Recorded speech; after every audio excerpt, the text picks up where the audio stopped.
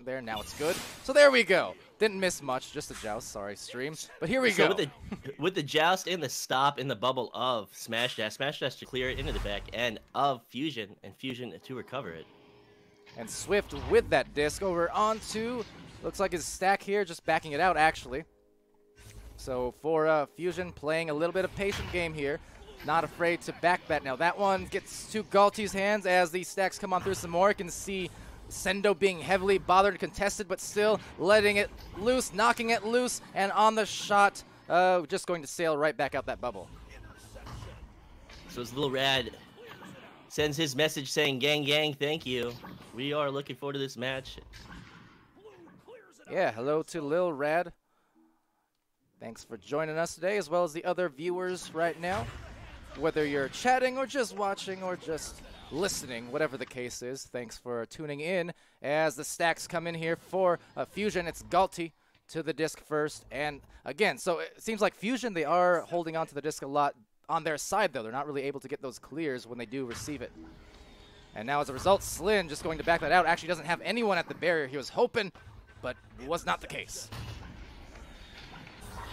Ooh, good duck-through move there from Galti as Alikos comes through, just meets that disc right there, catching its momentum and finding the momentum on the 3-point goal. Yeah, a good move from Alikos, getting that clear and getting that subsequent shot. But Slin had an advantage in the bubble, and he just lost possession. Yeah, it looks like it was a dove upon. He had maybe an angle on it, and he was hoping for one of those barrier passes. Obviously, those can get you the higher percentage shot. The problem was there was no one there. So it's a good idea until he was passing to a Phantom. And I don't mean the team. We just saw them on stream moments ago, competing against Vertigo there and winning that series for Phantoms. Right here, though, Smash Dash trying, and this time does have that available pass down mid to Street Boost, so kind of an identical play just about. Slin approaching from that bottom corner, but this time he does find a teammate. Yeah, Smash Dash, a very strong bubble offensive team. Maybe they just had a miscommunication the previous possession time, and this time they didn't make the same mistake. Lil Rad in there saying his Rift S has finally packed up. Packed up in what sense? Is that some slang I'm not getting? Packed up like you're moving, or packed up like it's broken, or I'm a little confused. If you're meaning like because you use a frowny face there, I can only assume maybe a wire problem, because us Echo players, we know how it goes with all the spinny moves we do. It eventually wears things down, and that actually, yeah. So Little Rad's saying that's the case, and well, that's a bummer. Sorry to hear as a disc gets cleared and taken. Sendo just finds it somehow off that boost. Nice job. Well, you're still covered by a warranty, so do not listen to Martin III. Do not throw it in the trash. Contact Oculus. Get your replacement. They will replace it. Yeah, true. And wait your 2 weeks. And Europe does have the benefit of those nice couple-year-long warranties versus us in NA. We get the 1 year. Yeah, European consumer protection is one nice little feature of living in that region. Yeah, especially if you're a competitive Echo player, just want that extra assurance that you can get those replacements, because this is a very physical game, obviously, and it'll wear down anyone's hardware along with their bodies in a quick succession, depending on the person. But yeah. So with a knockout and into the hands of Street Boost going for that clear through tube as it bounces back into Smash Dash's bubble to be recovered by Fusion. And it's a tight game so far too, Sput. Just 1 point game, a little bit lower scoring. It's obviously 7 total here as we reach this halfway point of round 1. Definitely some good passing and some good defense. Slin getting that stun on Fusion. But Fusion to recover with Alikos again getting stunned out and into the hands of Slin as he goes through that clear through tube. Going for a boost as well. There's double stacks forming. Oh, but having it stolen out there by Galti. So could have been an open shot for Smash Dash, but will not be the case. Now see if they can get the goal off the bouncer. They do not, so it'll just bounce right back out to the sidewall on another clear that's taken here by Smash and Sendo. So with the clear out and these boosts coming out from Smash Dash overshooting it, but still recovering at the back line, but stolen by Gottlieb. Galti going for maybe a bounce shot. Ooh, looks like it takes a bounce up top. He'll still find a stun and then get the disc right back. So no love lost and no disc lost here yet for Fusion as they look to take the lead potentially on this offensive play. So Swift with possession, biding his time, trying to pull Dage out of position, getting that stun on Dage, getting the pass to Alikos. Alikos trying to get that cross pass to post, but Slin able to grab it. And again, though, first on the boost. Oh, but another overshoot could cost them. Here it goes. Street boot from a corner. That's a tough one and taken by Swift with a Swift hands. So a lot of good bubble play and a lot of crucial stops by these defenses. And there, look at that, too. The little catapult of sorts launched from Dage and Slin. But no, it will not be a goal here for Fusion. But I kind of like what they did there to just help contest that loose disc. The goalie, flung himself and kind of sent his teammate towards him on a boost. But here will be a great pass, and trying to juke does not pay off. Galti double covered. I don't think there was any chance he was going to get through both those defenders. It was not likely, and that was the case. And you know what? It resulted in this turnaround here for Slin and Smash to go up by 3. So it's still anyone's game. With 3 minutes and 20 seconds remaining, this is a close match, low scoring, definitely strong defenses coming out and making stops when they need to. So now on defense, there's the first stack in the back. Not seeing the aggressive second stack like we did, for instance, from Phantoms. They're right up there in the midline, very often just playing that pass. Right here, somehow getting it through. Now that was a good look for Galti, but just couldn't squeeze it through all that defense. Luckily, it's a rebound from Galti.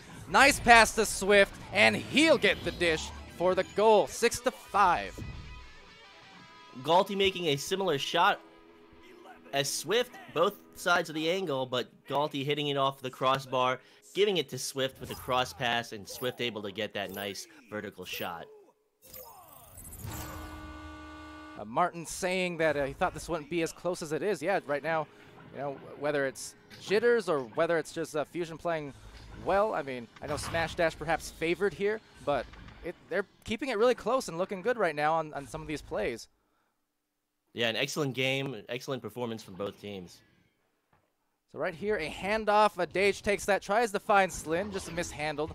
Maybe grab the bottom of the floor instead of the disc. So that's going to be a deep shot attempt that just narrowly misses as a recovery goes in for Sendo. So Sendo to recover at his backfield and immediately send that clear as the stack from Smash Dash comes out to challenge that disc. That'll just be flung into the pocket.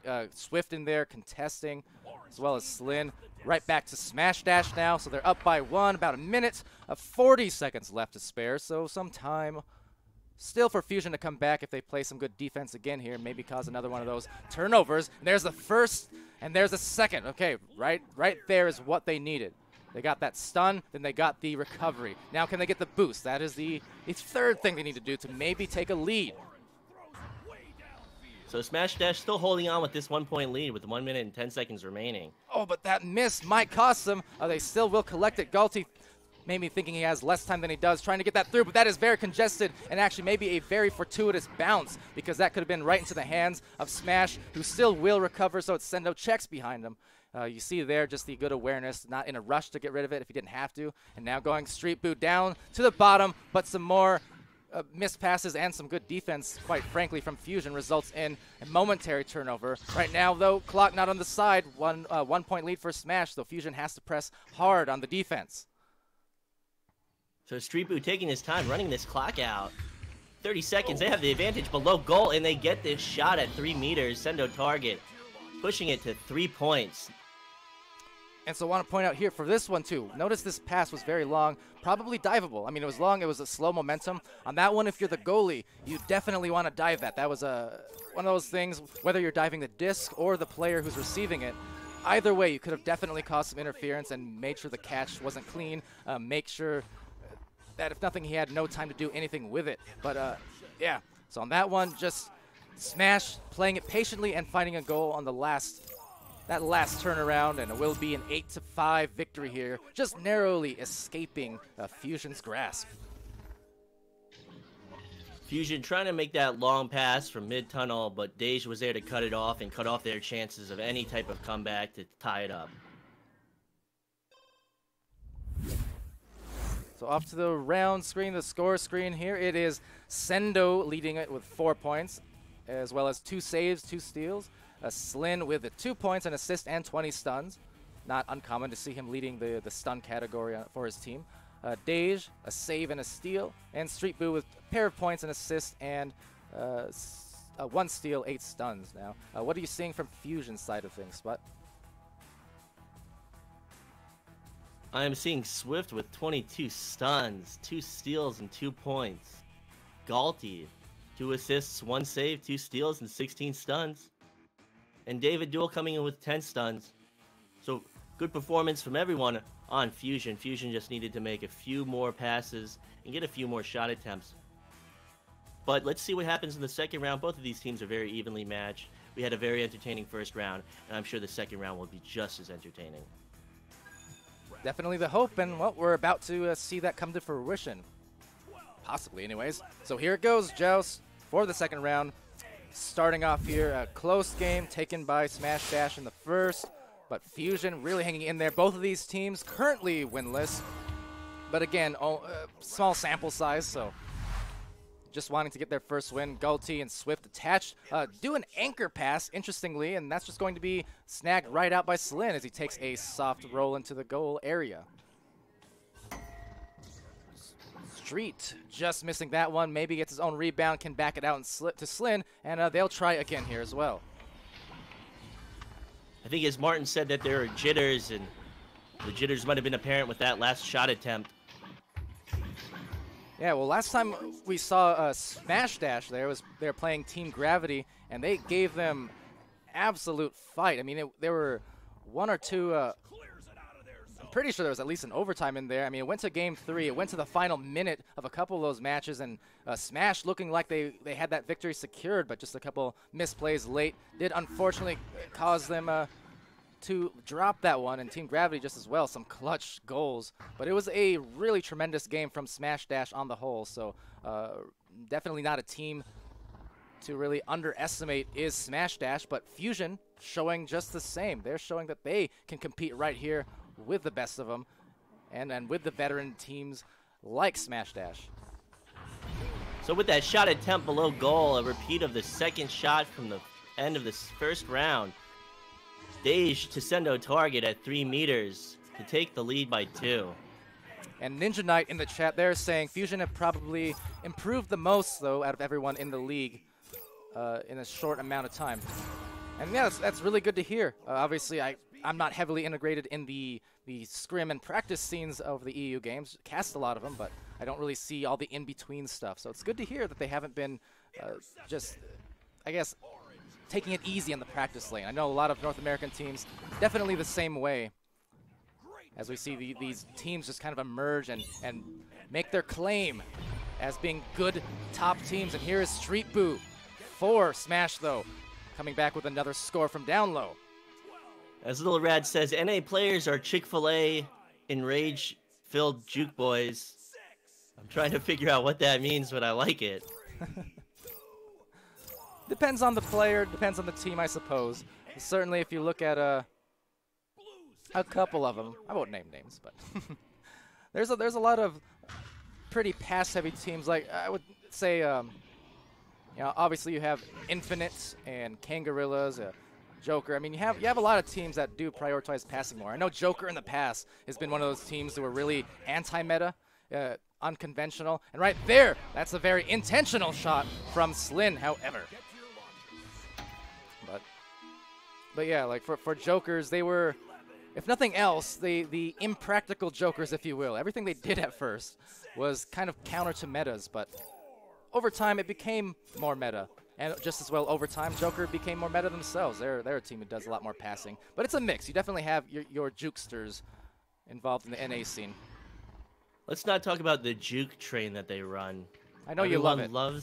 Everyone loves the juke train. I can't stand that. I'm well aware, but over goes the Street Boo. Joker loves them, their trains.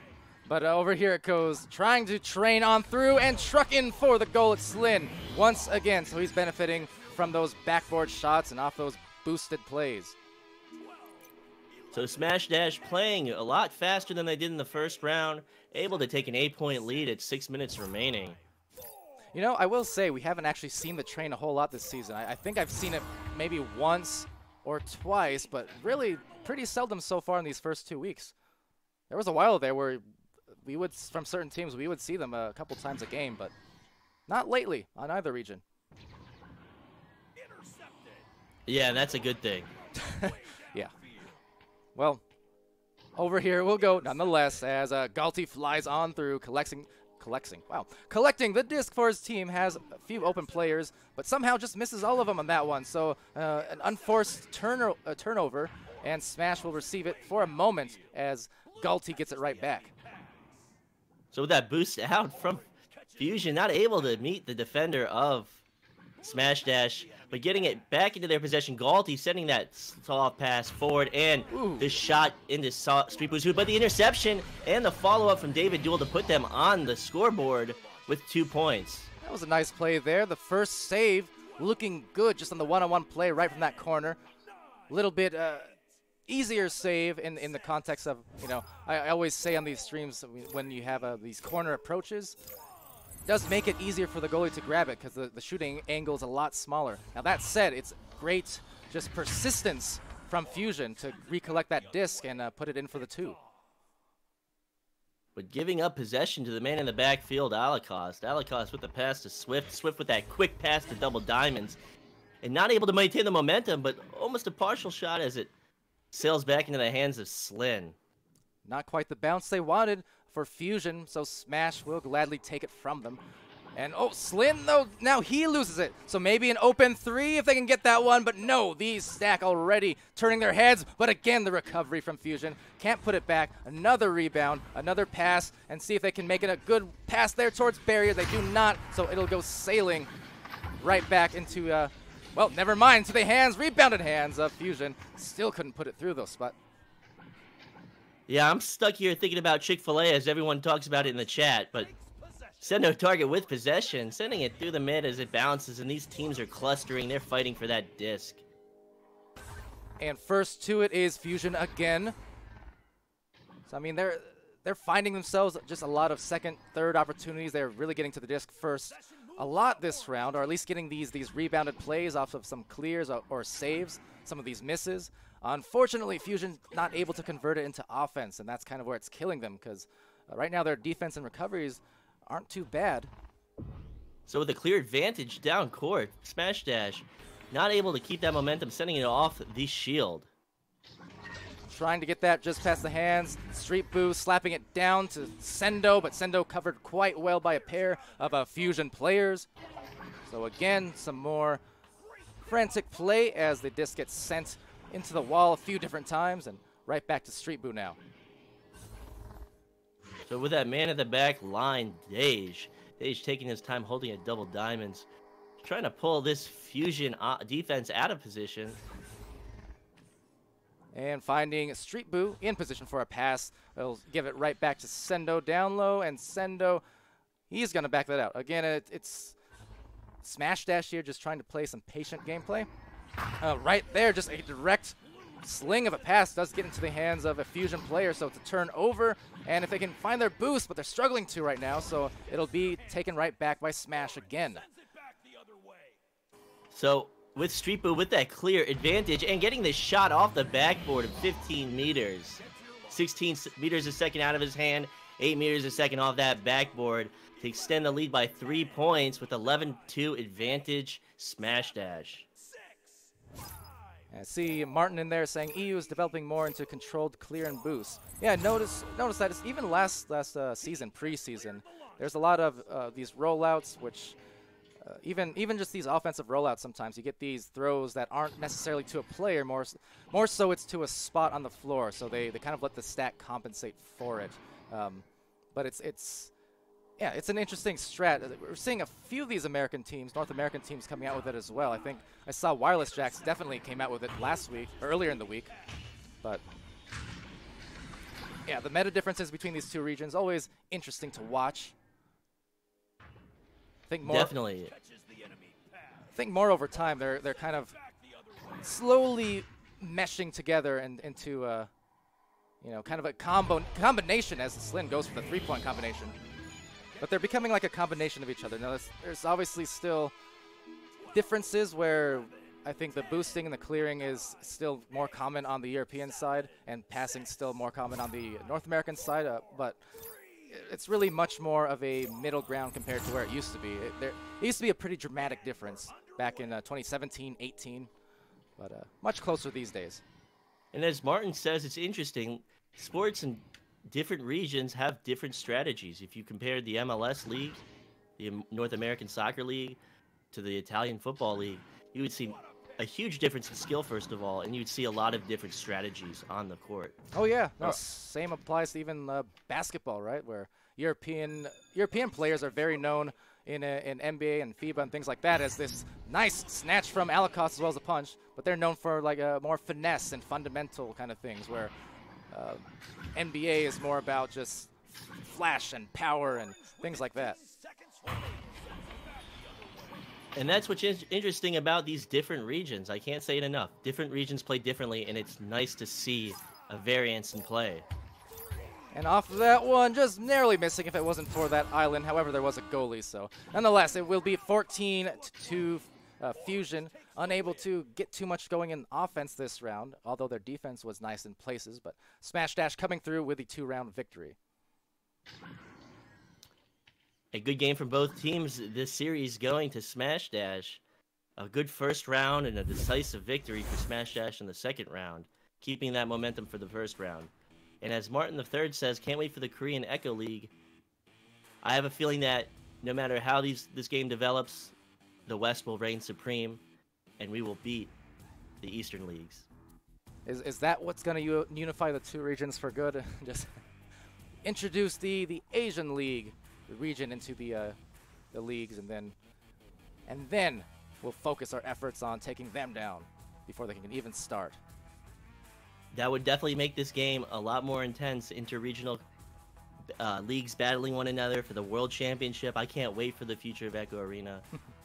Yeah, well, no, in seriousness, yeah, it would be good to see definitely more global play. We have plenty of popularity in these two regions of, NA and EU, but definitely seeing some more of Asia integrated into the mix down the road, especially with quests and things like that. That'll be fun to see one day.